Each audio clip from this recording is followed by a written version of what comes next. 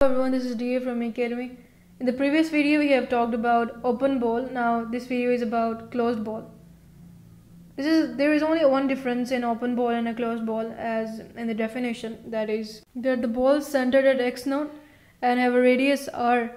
Then for all points in x whose distance with that center x naught is smaller than or equal to r must be a part of that closed ball.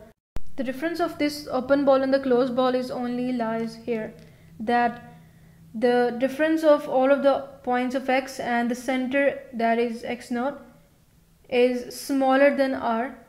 If the dx and x naught is smaller than r, then the definition is of open ball. But if there is only an addition of equal to sign, that is the distance must be equal or smaller than to this r, that is a positive value, that is we can say that r belongs to a real number. So this is the definition of the closed ball.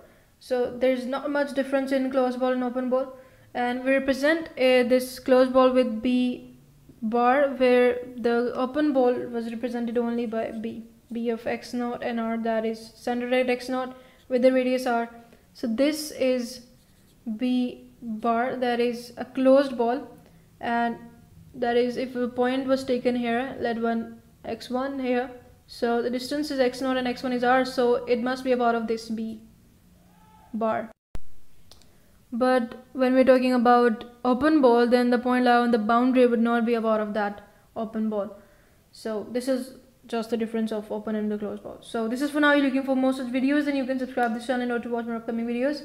We will meet in the next video. Till then, take care. Goodbye.